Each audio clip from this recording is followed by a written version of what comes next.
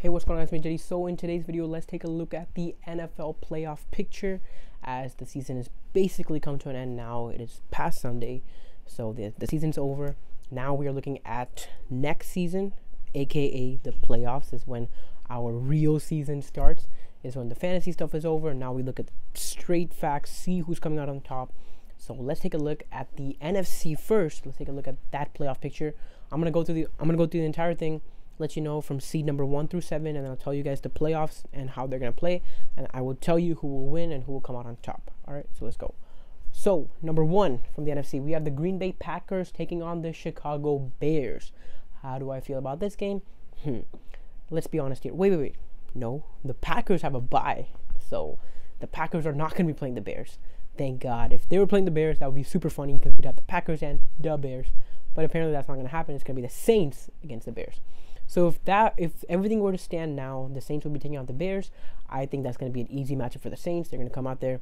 They're going to just rush to the quarterback, get Mitch Trubisky off his balance. It's going to be over. Free blowout for the Saints coming to the second round.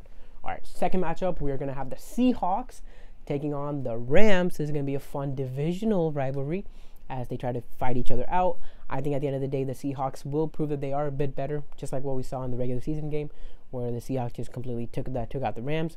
So if that happens again, I think we're going to have a pretty convincing win for the Seahawks. Then we'll come out of here, and it'll probably be like a field goal maybe. You never know. It could go either way. It could be like a convincing win for Russell Wilson and the Hawks, or it could come down to a last-second field goal by whoever the Seahawks kicker is. I don't even know the dude.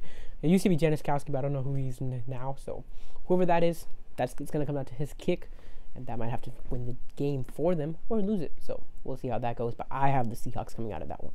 Alrighty, then we go to the Buccaneers taking on the Washington Redskins, or whoever the NFL least team is.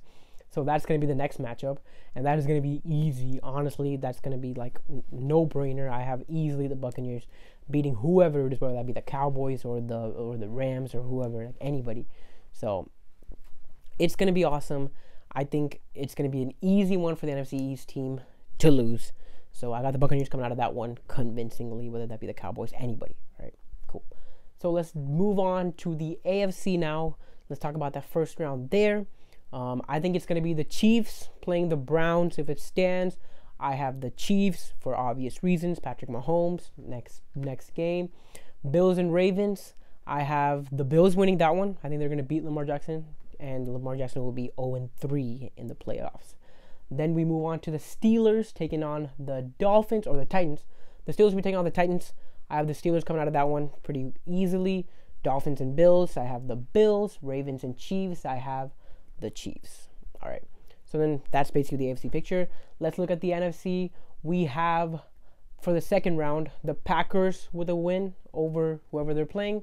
And then we're going to have the Buccaneers and the Saints is who I'm thinking.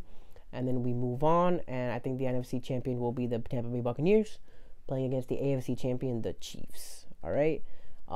Pretty much everything that I just said there was pretty much a little bit botched because of the fact that the playoff picture isn't really set. So we won't know exactly who's going to be playing who, but I'll make an updated list of this and I'll post it again. But for now, this is how it stands. It might not make any sense to you, but if things change, this is what might happen. You might be thinking like, dude, what is this guy talking about? But at the time that this video was made, this was the standings. But I will make a new one and I'll show you who plays who again. But for now, this is where we are standing. Other than that, I will see you tomorrow with a brand new video.